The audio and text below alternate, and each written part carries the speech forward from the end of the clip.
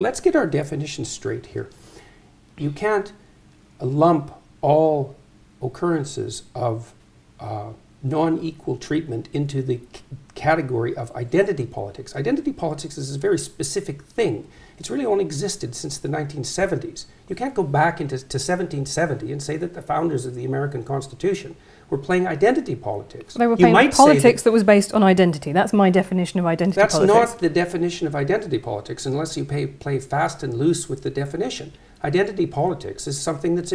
No one talked about identity politics 20 years ago or 30 years ago. It's a new term. You can't say that people's proclivity to identify with their group is identity politics. That's just tribalism. And that's like, who knows how old that is? 1,000,000 years old. 500,000 years old. And you're going to call tribalism identity politics? Well, that's not helpful. If you want to talk about tribalism, we could talk about tribalism. But identity politics is something that's nested inside a particular political view of the world.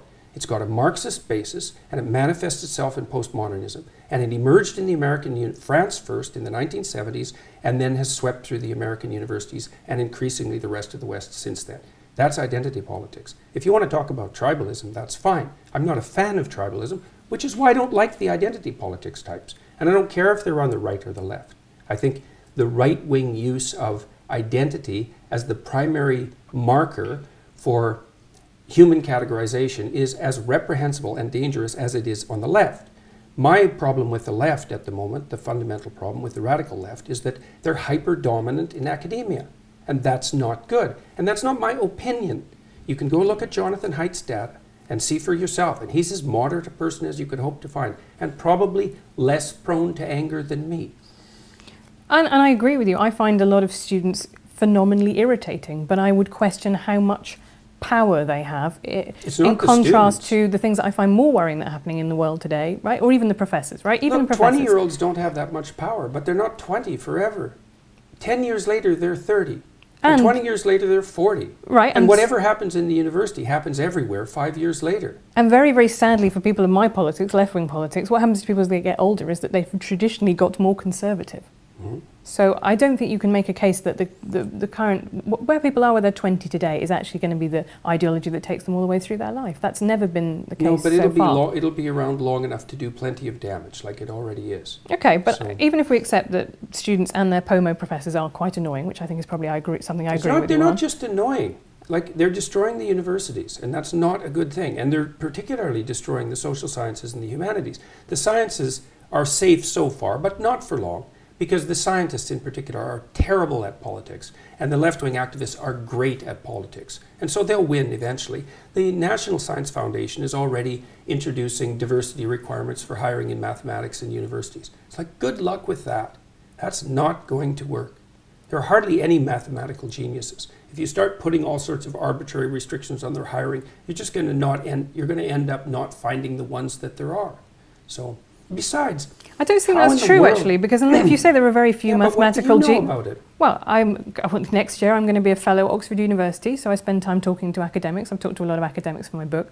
I do agree with you, there is an illiberal strain that is sweeping through a lot of universities. I don't think it's an existential threat, and I certainly don't think it is, to me, the biggest issue in world politics today. It's the one that I would choose personally. What do you think is the biggest issue? I think that the rise of strongmen, authoritarians around the world is very worrying, and that's one of the reasons that I find the subtitle of your book fascinating, because it's called An Antidote to Chaos. Why isn't it an antidote to order, which you also say in its excessive manifestations is bad? I've said that. Well, you can't write a book about everything. No, but you've specifically chosen Antidote to Chaos. Yeah, so why is chaos the big... I also have 300 lectures online, and I talk plenty about the pathology of order in those lectures. Okay, but I'm just saying... I'm no fan of authoritarian strongmen, that's for sure. Well, that's good, but I do think that the way that you talk about order in the book is something that people will take away from it. Be specific. Okay, so let me think. The way that you talk about natural dominance hierarchies in lobsters. Let's get on to the lobsters. Because I think that the thing that people take away from that is male lobsters compete for female lobsters, and that says something about society now, that men need to be dominant in society. Because if lobsters do it, then there is something that we can read about humans from that too. There's nothing in that chapter at all that suggests that the way that men should succeed in human hierarchies is a consequence of the exercise of power. There's not one line in that entire book that claims that, because it's not what I believe. most human hierarchies, as I already pointed out, are hierarchies of competence, not power. Okay, so that's why we don't live in a patriarchal tyranny. And so if you want to be a successful man, then you should be competent. And that will move you up the hierarchy. And that will make you attractive, and for good reason, unless you want an incompetent mate, which is possible and happens, but isn't something that I would recommend. People will sometimes choose an incompetent mate because they're intimidated by competence. And so they'll settle for someone who they don't respect because they feel that they can master them and they won't be intimidated. But it's not a recipe for a happy life, I can tell you that. So there isn't a line in that chapter that talks about power as the proper means of conducting yourself in life. There's not a line in the book, and there's nothing in anything I've ever said that suggests that. Okay, no, but it's really important because people have read this chapter and they make exactly the argument that you make, and it's a misapprehension. So it's a misapprehension of the book. Okay, but if so many people are getting the same misapprehension, could it be possible? There aren't so many people that are getting it. There's 2 million people that have bought the book, and there's a very small handful of people who have a particular ideological perspective who enjoy developing that perspective because it indicates just what sort of reprehensible individual I am. But it has absolutely nothing to do with what I wrote or what I've said or what I believe. I don't believe that our fundamental hierarchies are based on power. I don't believe that the way that you move up our hierarchies is as a consequence of manifesting power. It's competence. Okay. My big problem with the lobsters is that it's scientifically bollocks, right? It's just, you cannot read across from lobsters and what they do to what humans do. Of course you can. That's why serotonin works on lobsters. But it works in 2 different ways. So serotonin makes lobsters more aggressive, it makes humans less aggressive, right? That's what happens. No, that's not right. Serotonin makes human beings more dominant but less aggressive. And the only reason it makes them more dominant is because they're less irritable and they're less defensively aggressive. So it's not bollocks. I know my neurochemistry. So if you're going to play neurochemistry, let's go and do it. Okay, well you say antidepressants work on lobsters. Yes, they do. They make a lobster that's been defeated in a fight more likely to fight again. That's not the same mechanism that happens in humans. Yes, because lobsters don't get depressed as the way that humans are. I think you're anthropomorphizing into a ridiculous degree. These are creatures that urinate out of their faces. I think that the fundamental issue among knowledgeable animal behaviorists is that anthropomorphization with animals is generally the appropriate tactic unless you have reason to doubt it, which is because there's continuity between us and animals rather than discontinuity. And the idea that the anthropomorphization of animals is inappropriate is something derived from 1950s behaviorism. The highly trained affective neuroscientists and people who study motivation and emotion as well as neurochemistry know perfectly well that there is biological and behavioral continuity across the animal kingdom and way down into the kingdom as well, which is exactly why I chose lobsters, to indicate that there is so much continuity in the systems that allow us to estimate status position that we share it with creatures that are 1/3 of a billion years old. And the reason that I made that argument was to put paid, at least in part, to the absurd Marxist proposition that hierarchical structures are a secondary consequence of Western civilization and free market economies, which is as preposterous a perspective as you could possibly develop about anything. Hierarchies are 1/3 of a billion years old. You can't blame them on the West or men or capitalism. And we're wired for hierarchical perception in ways that you can hardly possibly imagine. Even our ability to rank order a set of objects seems to be tightly linked to our ability to assess the relative status of people in our social milieus. So, and the biochemistry is very, very similar. And the reason we know that is because most of the drugs that are used on people are first tested on animals. Now, it's not often animals as primitive as lobsters, but it is plenty. So a lot of what we know about neurological structure, for example, is a consequence of studying the flatworm, which is a much more primitive organism than the lobster. Continuity is the rule. Okay, so what can we learn from killer whales that live in matriarchal pods, often led by a grandmother, someone who's been through a menopause? Why isn't that an example that you've picked to talk about in the book? It's because lobsters say the thing that ideologically you want to talk about, which is your belief that there is a kind of Marxist ideology sweeping. How do lobsters say that? The point that I was making with lobsters, I just said what it was. That hierarchies have been around for a very long time. But who genuinely, really, today is arguing, apart from maybe 3 mad Marxist academics, that there is no such thing as hierarchy? Hierarchies They're not arguing that there's no such thing as hierarchy. Oh, there should be no such thing as hierarchies. Oh, there plenty of them are arguing that. Really? Because I see that almost never in the wild. as an argument. I see people think that hierarchy should be based on merit and What they do should you be more think? What do you equal. think the demand for equality of outcome is if it's not an attempt to flatten hierarchies or to eliminate them? What else could it possibly be? And you don't think the neo-Marxists and the postmodernists think that hierarchy is a social construction?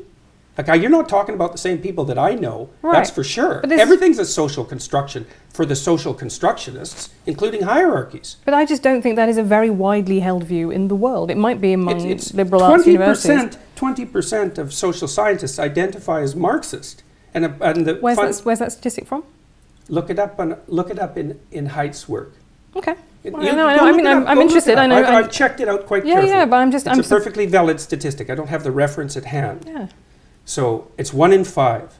Okay, and the number of conservatives, or even liberals for that matter, in the social sciences and humanities is not only vanishingly small, but getting smaller. And you think the social constructionists believe that hierarchy is built into biology? They're not very good social constructionists if that's what they believe. And the postmodernists and the neo-Marxists are radical social constructionists because they wouldn't believe that human beings are infinitely malleable and that we can be recreated in whatever image the ideologues might want to recreate us in if they didn't think that. And it's much more prevalent than you're admitting. I mean, there isn't a competing position on campuses except among the evolutionary biologists and the evolutionary psychologists, let's say, and they're under complete attack. They're certainly next on the chopping block as far as I can tell. I've been warning them for the last 2 years. Social constructionists don't like evolutionary psychologists and they don't like biology.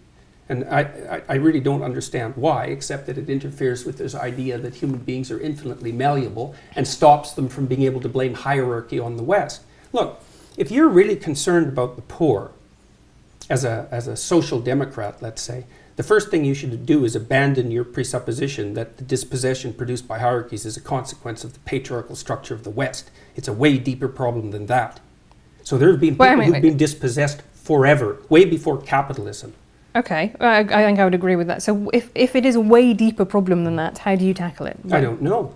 Well, that's a bit... I mean, that for someone as intelligent as you, that just throw their hands up and go, ooh, maybe some people There's are lots just of things I don't know how to tackle. I don't know how to tackle the fact that people range extremely widely in their cognitive ability either. These are big problems. Right, but we could start with a redistributive tax policy, right, where people who earn a lot pay more tax than people lower down the income scale to redistribute income. That was a fairly obvious way that you could make poor people less poor. It's something that, the Labour government did. They almost... I think they halved child poverty. It is possible to do things, and we do have mechanisms. Well, I wouldn't make the immediate presumption that it was the redistributive tax policy that halved child poverty. You know that absolute poverty in the world has halved between the year 2000 and 2012, and you can't attribute that to redistributive policies. No, I can't. I'm only talking about Britain. I'm talking about that particular government, which had, then there are fiscal analyses that have been done. But I think let's move on from lobsters. I mean, That chapter is about people becoming responsible and competent, not about them becoming like dominant and powerful. Okay, it's not that at all. But my problem with it is I think you got criticised by a lot of marine biologists, right, and by a lot of geneticists I think for one. it. Okay, well, I can name you. P.Z. Myers is one who's criticised you. Adam Rutherford, who's former editor of Nature, has criticised that chapter. There are, that is not... But what I think is fascinating is that... No reasonable biologists dispute the fact that most organisms organize themselves into hierarchies, and that the fundamental biological mechanism for the regulation of hierarchy is the serotonin system. That's not disputable. Now, you can find animal organizational structures that vary from that, what would you call it, fundamental pattern. But the existence of variance isn't proof against the existence of a fundamental pattern. Like, I don't know how you can sit there and be skeptical about this. If you know the literature on hierarchical structure, you understand that across the entire animal kingdom, animals tend to organize themselves into hierarchies. But and that the neurochemistry but very of the hierarchy different is types of hierarchies, right? So well, there's a pattern. That's why we know they're hierarchies. Right. Yeah, but like you say, the pattern as if that the hierarchy is the pattern. Right. Okay, and that's fine. So chimps have one very obvious social structure, and bonobos have another. It's not one. as different as people have made it out to be. No. The bonobos are a lot more violent than the and they're not hippie monkeys, right? Observers of the bonobos have admitted. Okay, but nonetheless, you say that as if those little details don't matter, as if there can't be such a thing as a hierarchy that is much worse than another hierarchy. That's my I'm problem not with saying it. that at all. There's clearly hierarchies that are worse than other hierarchies. Right. Baboons have terrible hierarchies, for example. And I'm saying tyrannical hierarchies aren't my cup of tea. Right. That isn't the point I was making. No. The point I was making was that hierarchies can't be blamed on capitalism or the West. They're built into our biology. The neurochemistry is so old that we share it with crustaceans, so that's 1/3 of a billion years, which is the proof that hierarchies aren't a recent construct. If proof like that needs to be provided, and that the best way for people to adopt a strategy that will move them up the hierarchy, which is a desirable thing in most regards, is to face the suffering of the world forthrightly. That's what that chapter is about. And the people who've been criticizing it read it as if it's a defense of the Western patriarchy. It's like there's no defense of the Western patriarchy. No, I don't think that's true. I think the way that people criticize it is and I think this happens a lot with evolutionary psychology, is which is not quite what the lobsters are, but is where other stuff in the book is. Other things you said, for example, like women wear rouge because it reminds men of ripe fruit. Right. Well, for a start, why do you think women wear rouge? I have absolutely no idea, but Right, I will tell you. That's really not a very good answer. Well, yeah, you said before there were lots of things you don't know the answer to, but I'll tell you one thing. I'm not criticizing your perspective on this. You're criticizing mine, so I'm presuming you have an alternative idea. Why do you think women wear makeup? Why do you think there are an enormous number? But let's go back to why women wear rouge, because it reminds men of ripe fruit. Okay, first of all, not all ripe fruit is red. Why would you want to... Do you want color vision to detect ripe fruit? Do you want to eat women? No. I think unless men are having sex with ripe fruit... You might want to taste them. That's not really where... And where is the evidence that women who are redder in the cheeks have more offspring? What do you think happens during the sexual flush? But that's the key point, isn't it? Is that you would expect, actually, if this is a sexual selection, that women who are redder would have more children. We would get progressively redder over time. One of the hallmarks of youthful skin is the proclivity for it to flush red. And yes, youthful women have more children. It's a primary sign of fertility. I think you're using... Wait a second here. What do you think women wear makeup for? Come on, if you're going to go after me on this, okay. Let's women. People say, well, women wear makeup to feel better about themselves. It's not a very deep analysis. Why makeup? Why facial makeup? I'll tell you why I wear makeup, which is to stop the comments that I would get if I didn't wear makeup. And my gender, I always say my gender is low maintenance, right? I don't feel particularly like a woman inside. I don't really know what that would mean. But what I try and do is try and look, in the same way that you get black women who talk about the problem with natural hair, is it's seen as unprofessional, right? And as a woman, if you don't wear makeup, that is seen as a political choice. That is seen as something that, you are... So you wear makeup to protect yourself from what? From tyrannical judgment. Men? No, but tyrannical women as well, I would say. I think women very harshly judge each other's appearance, and there are very good reasons for that. It's probably because they've learned that from oppressive men. No, I don't think so. Why do you think it is, then? I think that women are encouraged to be seen as being in competition with each other. Encouraged? You don't think that there's anything about that that's natural, eh? Well, I would be reluctant to get into that, because I think you could talk about intrasexual competition. I think that's a very big deal among the social sciences and evolutionary science. It's not my particular competence. But yeah, my conception of the patriarchy is not that men are beastly to women. It is that there is a structure in which women participate too that overall privileges and benefits men in order to control female reproduction. And I think those are two very different things.